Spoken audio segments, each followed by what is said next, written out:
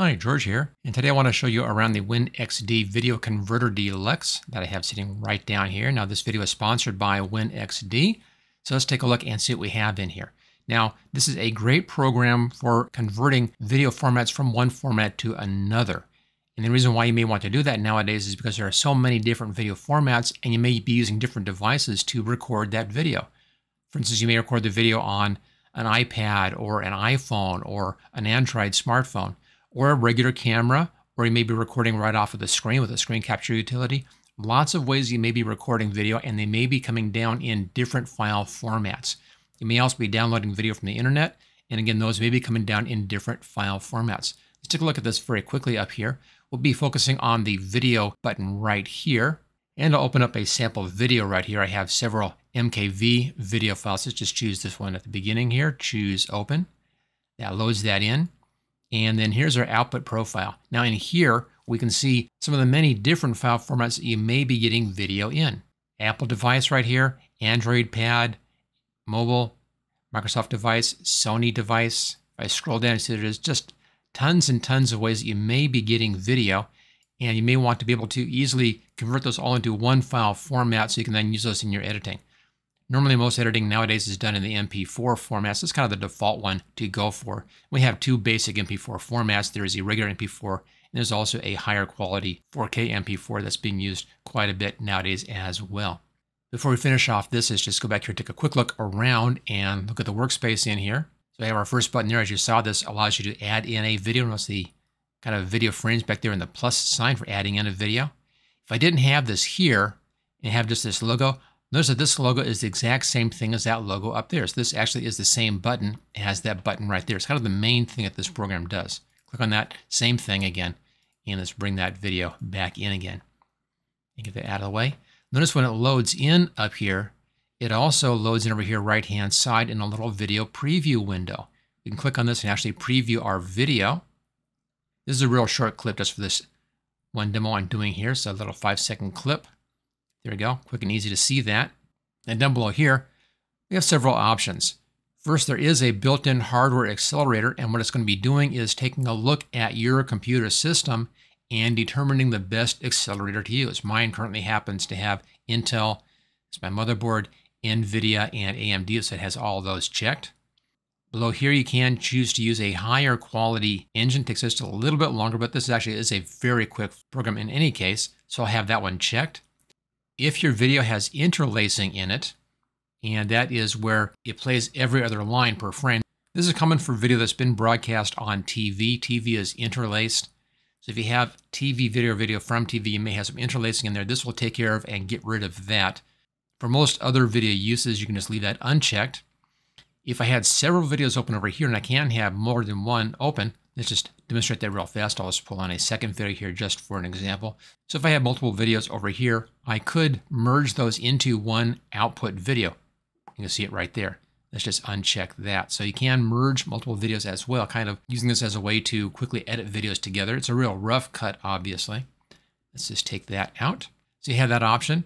Also, there's this auto copy option, which is kind of interesting.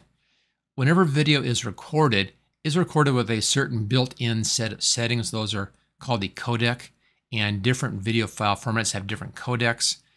If you use auto copy, it's going to keep the original codec. In most cases, this will be okay, and this will be much faster since the video doesn't have to be re-encoded again. So I try that first. It makes for a faster conversion.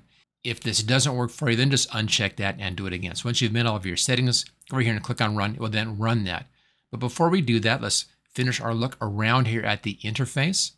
Bottom side down here, this is your destination folder. Now by default, it's going to be taking you into your default videos folder, then into a WinX videos folder, which is automatically made for you.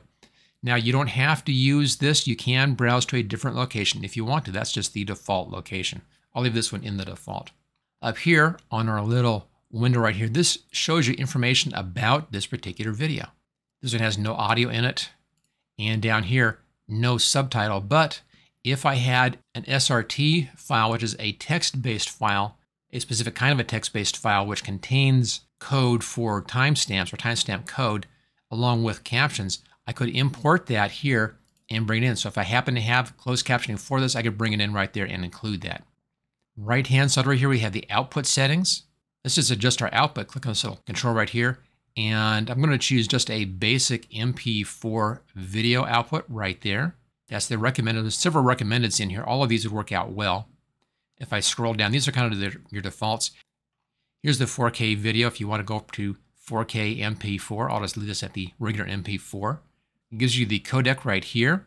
Right-hand side, low quality and high quality. I'll leave this at the default middle setting, which in most cases is just fine. If you want perfect quality, then just push this clear to the top and go for the high quality, which may take just a little longer for that to process. So leave it at the basic middle setting. So you can choose different settings in here. These are the recently used ones that I've used in the past. There are some general profiles in here. There are a lot of these. As you can see, here's your iPhone, iPad. Here's the WebM video file format. And as we looked at previously, you can choose very specific file formats for other things over here, including choosing your use for the video, and then the export will be adjusted to match the proper use. For instance, if I wanted to do a video for YouTube, I could choose this one, or Facebook, I could choose that one. But we'll leave this at our current setting up here, which is that MP4 video. That's fine. Choose OK. That's set in. I can now take a look at a little more detail about that. Here's my codec, frame rate, resolution, keeping all those at the original settings, although I could change it if I wanted to, but I'll keep those at the originals. Same thing down here for the audio. Mine has no audio, so in this case, this doesn't matter. Choose OK. Now down below here, a few things. We have info, basic information about this particular video clip. Close that down. You can come in and do some real basic editing. This doesn't replace a standard editor, but it does allow you to look at your subtitle, do crop or expand, and do trimming in there. So you can do a little bit of basic editing. Now, if you want to, you can rename your file. It's going to be saving it into this location, and if the file was not in that location, that's fine, no problem. I'm changing my file format from MKV over to MP4, so that could also wouldn't matter if they were in the same location with the same name. But if you want to change the name, just click on rename. You can then type in a new name right down here. Notice here's the current name, and here's how I would type in the new name. I can put in an artist in here, or producer, videographer, whatever, genre, and comment. So I can add a bit of basic metadata in here for the video. I'll leave all that alone. So as you can see, there's really not that much to it, just a few basic decisions that you have to make, and you're then all set to go ahead and do your conversion. And for that, all you have to do is just hit that run button. Let's click on run. Now again, this is just a 6-second video, 5.5-second video. Click on run, it's going to convert very fast, and there it is. That's all it took, but it was almost instantaneous. Choose OK, and there we go. And there is our converted video. Notice that it's in that location that we already chose. MP4, let's just see how this looks. I'll bring this up in my video player right here. And that looks great. Get that out of the way. So there you go. Very, very easy to use. This is an inexpensive program, but you can get a free trial for this as well if you want to go ahead and see how this runs before making any purchase choice. Again, an inexpensive program, and one of those tools that I always have available for myself whenever I'm working with video. This is one of those standard tools I have sitting on my desktop in case I need to be doing conversions. Now take a look in the description, and I have a link down there to get more information about this, also where you can download that free trial version, the free demo version, see if you like how this runs. And at the moment, WinXD is also running a contest. So go ahead and give that contest a try as well. No reason not to. And I'll put that link in the description also. Okay, if you like this video, make sure you subscribe to my channel, hit that like button, give me a thumbs up, and I'll see you next time.